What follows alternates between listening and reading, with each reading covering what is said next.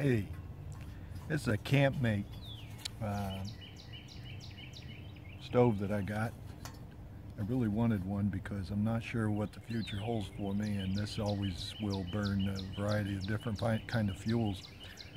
I can put alcohol stove in here and put it on one of those little $4 stoves, you know, those little stoves that lift up, and stick that in there, and then I could put an alcohol stove on it, or I could put you know, some hexamine tablets in there, and the whole thing will bring that'll bring it up high enough to where I can put a cup on here or something and burn it.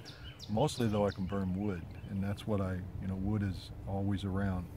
And the neat thing about these stoves is that they use just wood that you find laying around somewhere. You know, it exploits small bits of fuel. Now, I'm out here in the backyard. I'm not trying to pull any slick ones on you. And for the sake of expediency, I get a bag of this stuff. So it's hickory. It was $4. I don't mind spending $4 of my hard-earned money to expedite things a little bit. So you can break this wood up, or you can just lay it in there. I'm not sure how I'm going to do it exactly. I'll try to take some still photos. But I got some fat wood that I carry with me, and I've taken this SCHF 52 that I've not used very much, and kind of diced it all up real fine, so that'll get my fire started. And then put the smaller pieces in, and then you know, it works up and it burns the bigger pieces. You always start the smaller ones, and it burns the larger pieces. If you don't know what fat wood is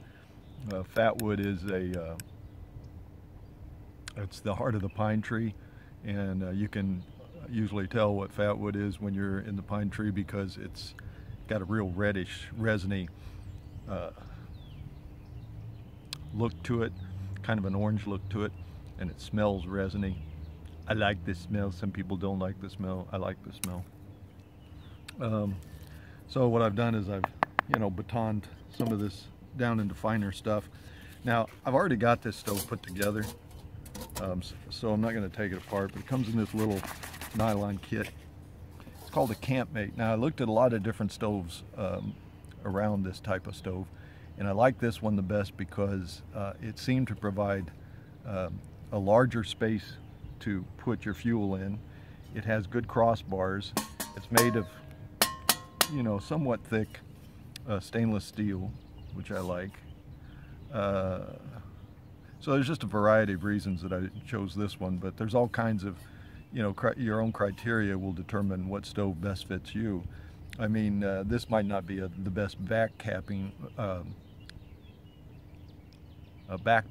camping stove because it's a little bit heavier than some of the others. So, and you can always get titanium, which is a whole lot more money, but a whole lot less weight.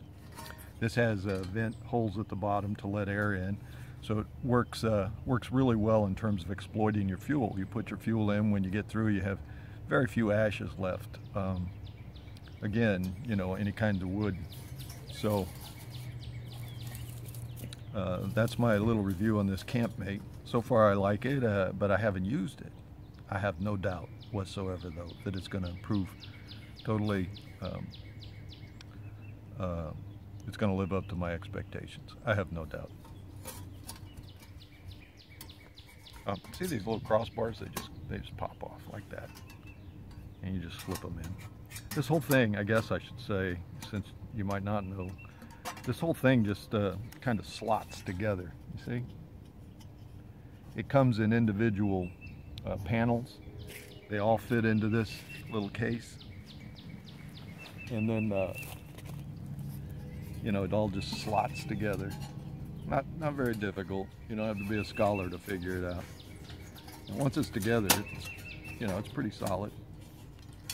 So now it doesn't have an ash pan, so when you burn, it is gonna you are gonna get some scorch on the ground and maybe some fire. So have to keep an eye out for that. But and it will get black. Just figure on that. So when you pick it up after it's all cooled off, I understand it takes about 20 minutes to cool off, depending, you know, on if you dump the hot ash or whatever. And but when you when it does get all cooled off, it's going to be black, it's going to be sooty, so, you know, have yourself a rag handy or expect to get a little dirty.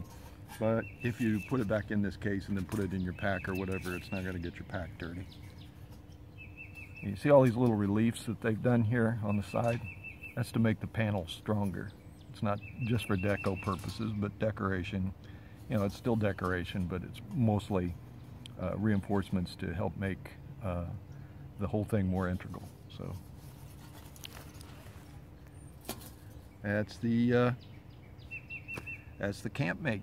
All right, mate.